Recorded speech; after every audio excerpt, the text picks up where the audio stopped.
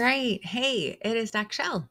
Thank you for coming. Right now, we're looking at Unit 5, Lesson 3, right triangle trigonometry. This is definitely one where you have to memorize the formulas. You probably have heard of the saying SOHCAHTOA. I make my students watch really ridiculous YouTube videos that just keep repeating SOHCAHTOA over and over and over again. And like one of them is like, you know what it is, SOHCAHTOA, SOHCAHTOA. Yeah. So if you want to memorize it, go into YouTube after you watch this video and just type in SOHCAHTOA songs, and you will get enough that will drive you insane that you will remember the formulas for your test. I don't know how else to say it, but it's the truth. Right now, the only formula that they do give you that would help us with these would be the Pythagorean theorem. That'll help us with question number 1. The rest is we will have to rely on SOHCAHTOA. Okay. Given the right triangle to the right, what is the measure of x? Well, we're given 2 side values, but we're not given the hypotenuse. So the College Board gives you this formula. So we'll go over here. Now, some of you already know the answer to this. Remember, anytime we use formulas, I like you to type it in. I like you to type the formula in without doing the substitutions, just because it's just so much easier when we do that. Okay, I need to put all and then unclick C. Okay, so we have the square root of 21 is A. So we'll go down here and hit the square root button and type in the square root of 21. And then our B value is the square root of 28.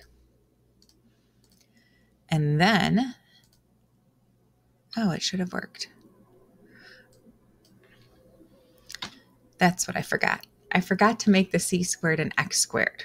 Okay, so the reason why we have to make it an X squared, and let me rewrite this, is because the graphing calculator doesn't know what C means. So we can still use the slide tool for the A squared and B squared, but we want the solution. So that's why we have to substitute X squared in, and we can see that the solution is clearly 7.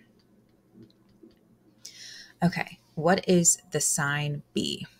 Okay, and it should really be what is sine B. So what is sine B? Sine is opposite over hypotenuse. So if we think of SOHCAHTOA, we have sine is opposite over hypotenuse. Ka is cosine, which is adjacent over hypotenuse. And toa, which is tangent, which is opposite over adjacent. So it wants sine B. So I know I'm going to have, here's angle B.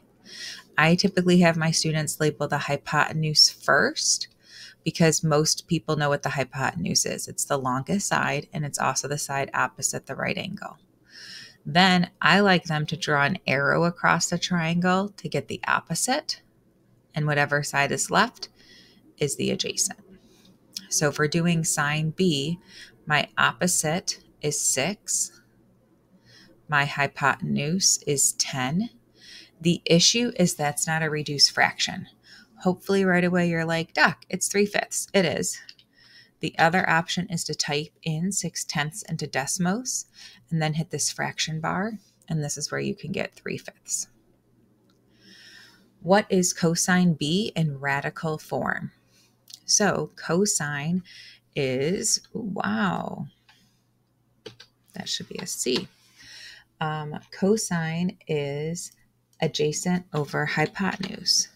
So here's my angle B. Here's my hypotenuse. It's the longest side, opposite, and adjacent. So notice the B is in a completely different place, but the pattern still works. The longest side will always be the hypotenuse. The side that doesn't touch the angle will always be the opposite. So because cosine is adjacent over hypotenuse, my adjacent side is 3 radical 5. My hypotenuse is 9. Now, this is one where I don't think the graphing calculator is going to help us too much. So we would just have to, well, the way it could help you is you could type in the 3/9, but not the radical. And that will give you the fraction form. Basically, it'll tell you to reduce these. So the answer would be the square root of 5/3. And basically all I did was like, you should just know, well, 3 can go into 3 and 9 and I can reduce the fraction, but you can use this function.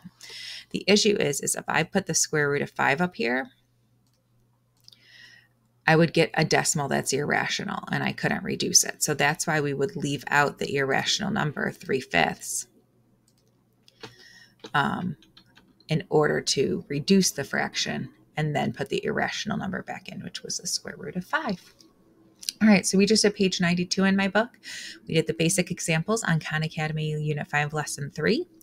In the next videos, we will look at some harder questions. All right, goodbye.